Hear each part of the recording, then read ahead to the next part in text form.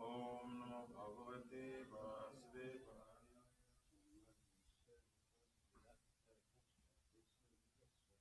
Janma Yasya Yatam Payantaratas Chate Swavidya Sura Tene Brahma Vidaya Adhika Vaye Mojantiza Suraya Tejo Varimrita Jata Vinimayo Tatra Tisagursa Tamna Svena Sada Nirasta Kuhakam Satyam Param Dhimahi. O my Lord, Shri Krishna, Son of Vasudeva, O my Lord Shri Krishna, Son of Arati, O all-pervading personality of Godhead, O very Krishna, for my respectful obeisances unto you. I meditate upon Lord Shri Krishna because he is the absolute truth and the primeval cause of all causes, of the creation, maintenance, and destruction of the manifested universes. He is directly and indirectly conscious of all manifestations. And he is independent because there is no other cause beyond him. It is he only who first imparted the Vedic knowledge unto the heart of Brahmaji, the original living being. By him, even the great sages and demigods are placed into illusion.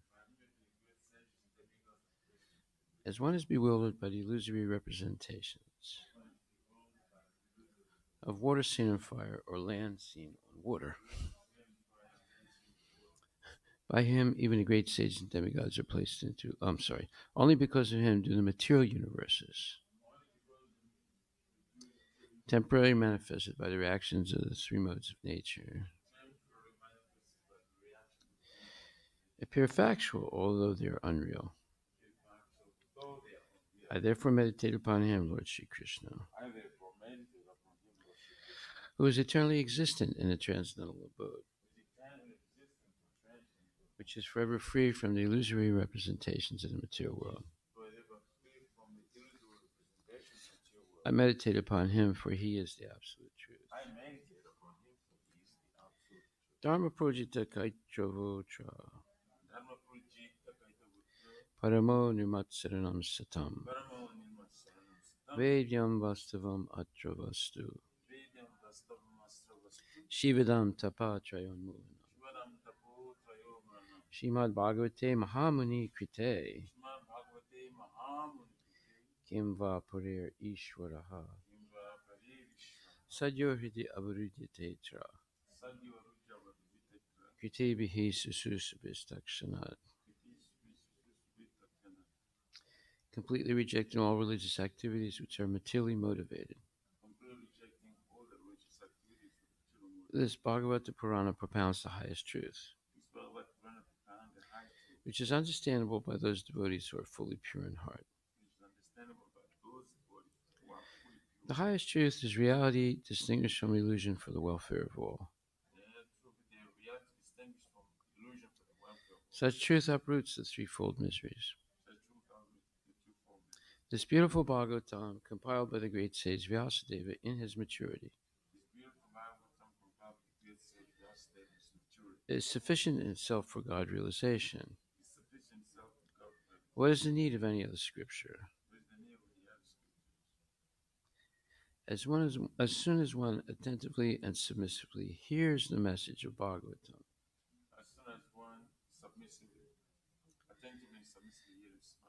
by this culture of knowledge, the Supreme Lord is established within his heart. Nigama kalpatarur galitam phalam Sukhamakad amrita dravya samyutam Pibata bhagavatam rasam alayam Muhur ahoraska bhuvibhavaka. O expert and thoughtful men, relish Srimad Bhagavatam, the mature fruit of the desire tree of Vedic literatures. It emanated from the lips of Sri Sukadeva Goswami. Therefore, this fruit has become even more tasteful. although its nectarian juice was already relishable for all, although its nectarian juice was already delicious, including liberated souls.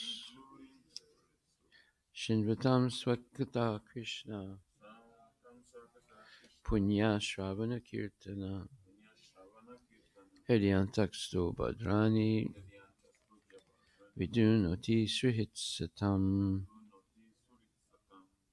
To hear about Krishna from Vedic literatures, To hear about Krishna from the Vedic literature, or to hear from him directly through the Bhagavad Gita, or to hear from him directly through Bhagavad Gita, is itself righteous activity. it is a self-righteous activity. And for one who hears about Krishna, As one who hears about Krishna, Lord Krishna, who is dwelling in everyone's heart, Lord Krishna is dwelling within everyone's heart, acts as a best wishing friend, acts as the best wishing friend, and purifies the devotee who constantly engages in hearing of him. purifies the devotee who is constantly engaged in hearing. Nasta presu abhadresu, Nasta Prayeshu Bhadreshu, nityam bhagavata sevaya, Nityam Bhagavata bhagavati utama sloke, Bhagavati Uttama bhaktir bhavati naistaki. Bhakti Bhavati Nasti. In this way, In this way, the devotee, a devotee naturally develops his dormant transcendental knowledge. the devotee develops naturally develop, As he hears more about Krishna from the Bhagavatam as he hears about Krishna from Srimad Bhagavatam, and from the devotees, from the devotee, he becomes fixed in the devotional service of the Lord. he becomes fixed in his devotional service. Tadarajas tamo bhavo, Tadarajas-tamo bhava, kama lobha dayaschaye, kama lobha, cheta etaranavitam, chitta etir-navidam, stitvam sattve prasidati. sthitam sattve prasidati. By development of devotional service, By development of devotional service, one becomes freed from the modes of passion and ignorance, becomes free from the mode of passion and ignorance, and thus material lusts and avarice are diminished. and thus material lusts and avarice are diminished. Evam prasana manaso, Evam prasanna manasa, Bhagavat Bhakti Yogata, Bhagavat Bhakti Yoga, Bhagavat Tattva Vijnana, Bhagavat Bhakti Vijnana, Mukta Sangasya Jayate. Mukta Sangasya. When these impurities are wiped away, When these impurities are wiped away, the candidate remains steady the candidate remains steady in his position of pure goodness in his position of pure and is enlivened by devotional service enlightened by devotional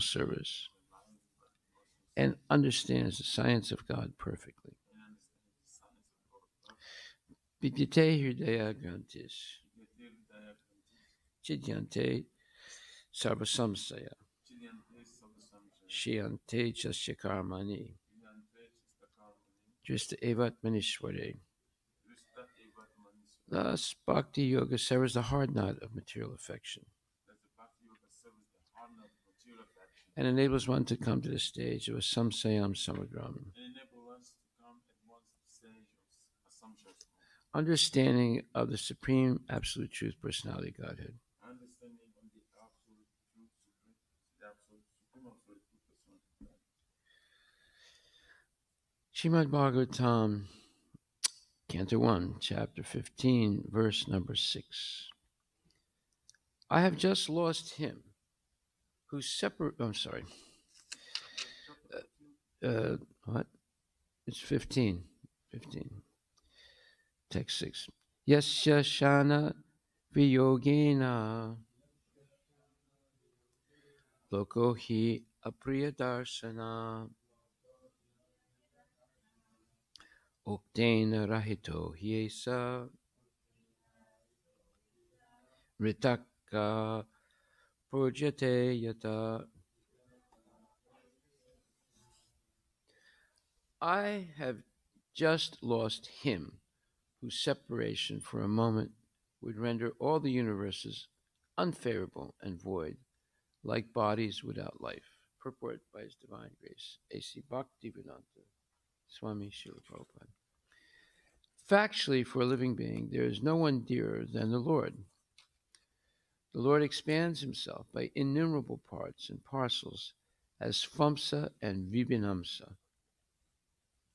Paramatma is the Swamsa part of the Lord, whereas Vibhinamsa parts are the living beings. As the living being is the important factor in the material body, for without the living being, the material body has no value. Similarly, without Paramatma, the living being has no status quo. Excuse me. Similarly, Brahman or Paramatma has no locus standi. Without the Supreme Lord Krishna, locus standi is a Latin term meaning no position. No. This is thoroughly explained in the Bhagavad Gita. Thus, they are all interlinked with one another, or interdependent factors. Thus, in the ultimate issue, the Lord is the summum bonum, again, a Latin term meaning the greatest or the zenith of achievement, and therefore the vital principle of everything. Srila Prabhupada ki jai. So, the idea of interdependent factors is very important. And especially for Vedic philosophy, because everything in Vedic philosophy has this special quality of interdependent factors. That is, nothing is separate from Krishna. Everything is related to Krishna, whether people realize it or not. And what you see in the cosmos, you can also see in the microcosm. Whether you go down to the basic atomic structure of things, or whether you're looking at the whole universe as a whole, you'll see similarities all the way. Because Paramatma is present in everything. And the jiva is present everywhere, along with Paramatma. So therefore, when we look at things like, trees and buildings and cars and airplanes, actually, the primary quality of everything is Paramatma and its relationship to the Jivatma. It's not that something, the primary quality is the height, width, and breadth of an object, or the weight of an object, or the density of an object. Those things exist, but the primary quality of everything is the presence of the Lord as Paramatma. And the secondary quality is not simply the colors and the sounds and things like that. It's the jiva. Without the interconnectedness of Krishna with, there's three things. There's the Supreme Personality of Godhead, there are the individual living entities, and there is matter. So these three things are the essential qualities of everything. However, if we look only at superficial qualities, so the superficial qualities are temporary, the primary qualities are eternal. So therefore, in material science and modern cultures, they focus only on the superficial qualities of things, and therefore they don't have a way of understanding what is the purpose of life. They see life as something that begins and then develops, stays, gives off byproducts, dwindles, and dies. They don't see, therefore, all those things are temporary and not essential qualities of something. They are because of their ephemeralness or the temporariness.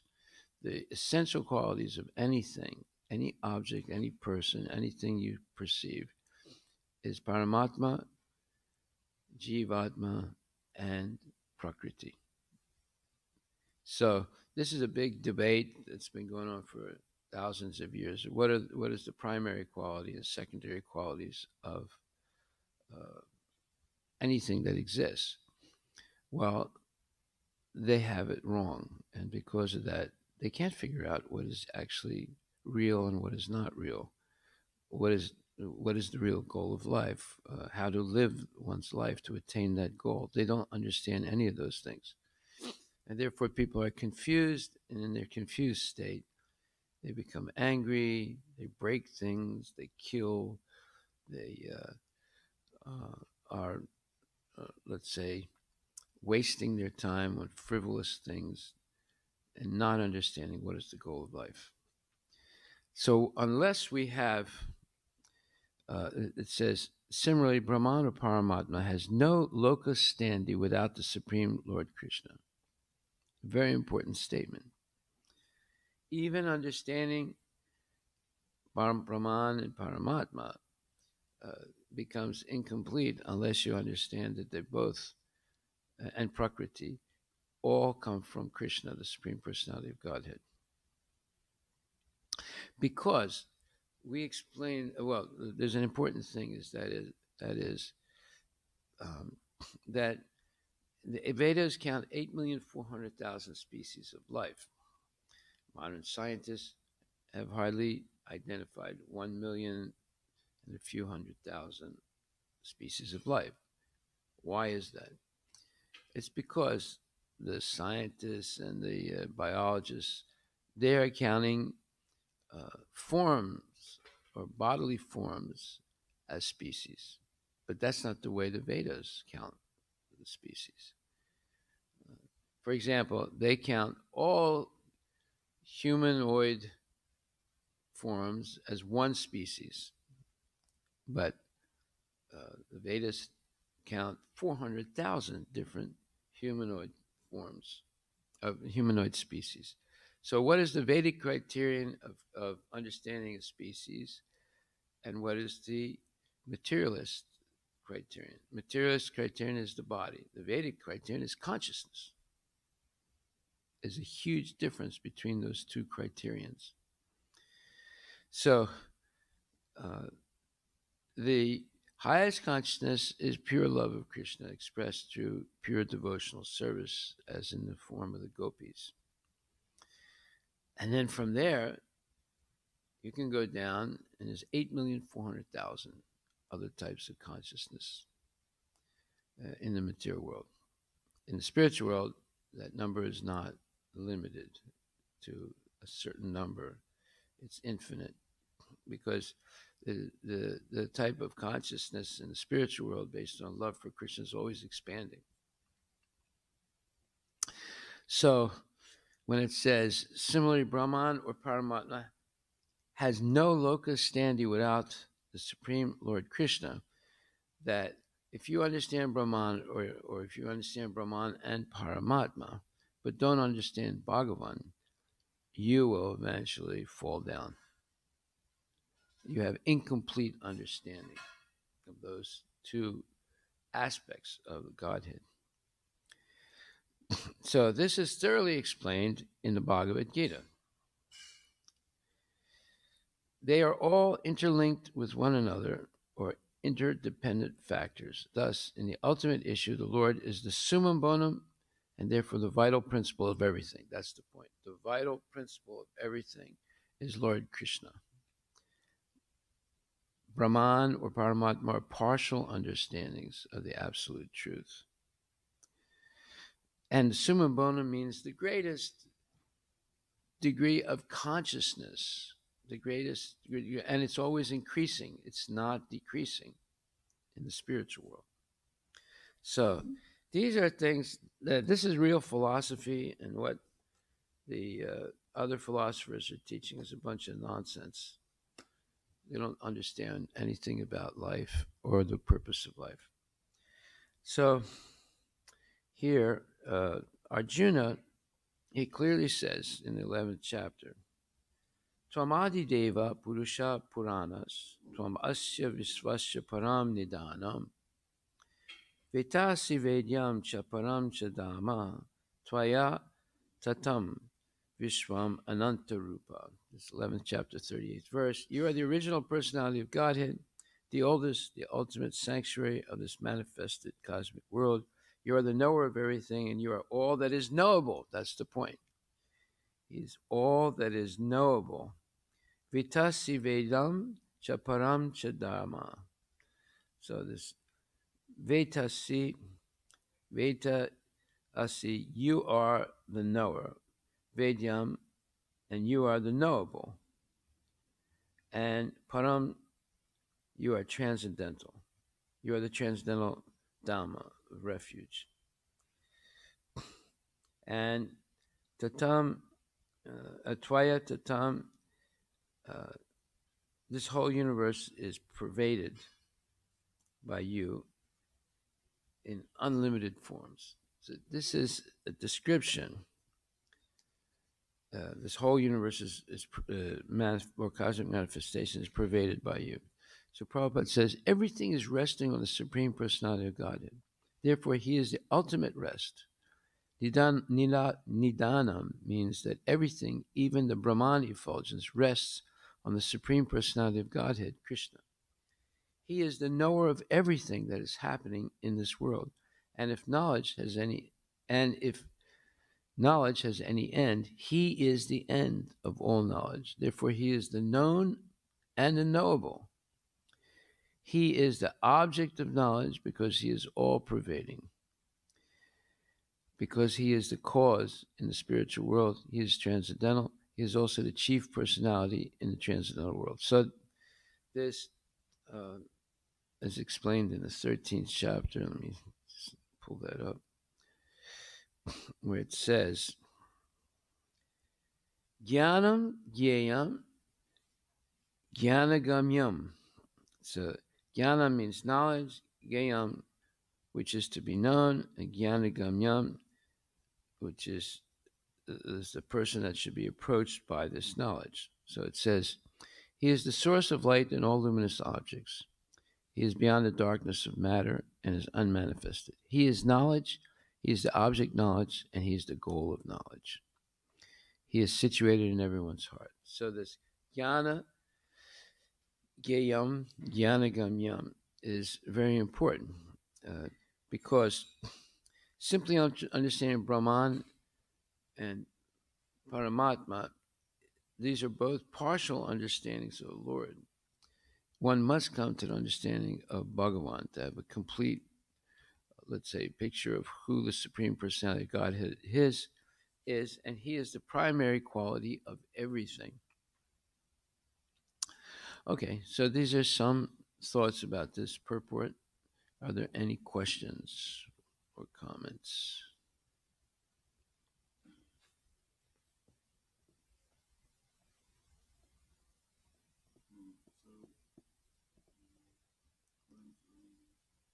So when we can interpret this term, they are all interlinked to one another or interdependent factors. Interdependent. Interdependent, yeah, factors. That is, that's we call absolute truth, right? Yes. So we should say absolute. If you want absolute truth, it can't be incomplete. It has to be complete. So the complete absolute truth is Brahman, Paramatma, and Bhagavan. It's not just Brahman, it's not just Brahman and Paramatma. And because everything is coming from Krishna, the Supreme Personality of Godhead, in His original form as Sham Sundar. So without understanding that, one has incomplete knowledge. Due to incomplete knowledge, one can fall down. And at the beginning of the report, actually, for a living being, there's no dearer. No one dearer. Yeah, no one dearer. The Lord expanded Himself by innumerable parts and parcels, Swansa and Binanza. So this is quite intricate, How He's explaining Himself as Swansa and then again Binanza. So, in other words, what He's saying is that all the plenary expansions in the spiritual world and the plenary expansions in the material world are coming from Krishna. And then all the living entities in the spiritual world and the material world are coming from Krishna. And the living entities are not equal to the plenary expansions, right? And then all the entire cosmic manifestation or Prakriti is also coming from Krishna. All these things are spiritual, they're eternal. But in the material world, it's possible to fall into a state of illusion by which you forget Krishna. So, therefore, in the material world, people are walking around speculating all the time, confused. They don't understand what the real goal of life is. They're wasting most of their time. They're suffering most of the time or all the time. And they don't have any clue. Even after reading so many big books of philosophy by speculators, they don't have any clue of what is the real goal of life. So it's possible in such a state of confusion to remain eternally in the material world because the soul is eternal. Therefore, unless one comes in contact with a pure devotee, there's virtually no possibility that they can get out of this entanglement. So Krishna is also a living entity. Yeah. You are, I am, we're eternal. So can we say Krishna is me, but I'm not Krishna? Well, then we come to the example of gold in the gold ring and gold in the gold mine. Qualitatively one, but quantitatively different. So you're never really equal to Krishna. You can't say Krishna is me. But you have... Because you say Krishna is living entity. Yeah, you have similarities. That's why he's saying interdependent factors. Interdependent means one thing depends on the other. Now, Krishna is independent, but we're interdependent. We depend on Krishna. So there's no such thing that the human being is independent. There's no God, and we have to heroically struggle in the material world. All that gibberish, nonsense, philosophical flights of speculation are wrong representations of reality. We are interdependent. Yes. When I was preaching to one kind of scholar, Huh? Once I was talking, yes, explaining these facts, yes, about living entity and supreme Lord. Yes. So we got into this argument about yoga and said, why are you trying to become God? I told him this. This came to my mind. Yeah. Why are you trying to become God? You are already God, but you are God's servant. No God's servant, but God's servant. I don't understand the difference. I said, well, people sometimes, they're trying to become God. Yes. But then I said, what's the point? You're already God. You don't need to become God. But you've forgotten your position as a God's servant. You're already related to God. It's not that you are God, but you're already related. So we're small gods, but we're God's servants. Okay, yeah. We are both. See, no servant like if you say we are Ishwaras, so there's many degrees of Ishwaras. Right. Yeah. That's the way to understand we are God. But yeah, God in the sense that you're a controller, but there's different levels of controllers. You're not the supreme Ishwar. Exactly. Yeah. But you're God because you have some qualities. Yes. And so you already God. You are God, but you're God's servant. Small. I mean. You're servitor God. You're not It's in the Sanskrit. You're not worshipable God. The Sanskrit, the way we say in English, God's servants with S. But when we say in the Sanskrit, they use adjective and the same, God's servant. That we say that God is a two. God enjoyer and God servant. Yeah, that's why, yeah. In other words, worshipable God and servant God. Yes, correct. Yeah. Servant God. Yeah. Yes. Yeah. Servant God. Yeah, so in the Panchatattva you have Lord Chaitanya, Nityananda, and Advaita who are worshipable God. Right. And you have Gadadhar and you have Srivas who are servant gods. Servant God. Yeah. So there actually exactly you servant God. Yeah. But you're not like that. Yes. Because why are you trying to become God? Because you're No, for God. ordinary living entities, Uh-huh. they also worship the servant gods in the form of spiritual master. Yeah. Yeah. If it's a pure, Yeah. pure servant. But they don't worship them as the Supreme Personality of God. They worship them as servant God. Correct. But when you say God, you're talking about Ishvara. And just so we don't confuse everyone, there are different levels of Ishvara, controllers. Sure. So you have Indra, he controls something. You have Shiva, he controls something, right? So that's why they're called demigods, right? And then you have the ant, it controls something also. So it's also an Ishvara, but its field of Ishvara is very limited, right? But the Supreme Ishvara, or Parameshvara, is the Supreme Personality of Godhead. Right. And he is the supreme object of worship.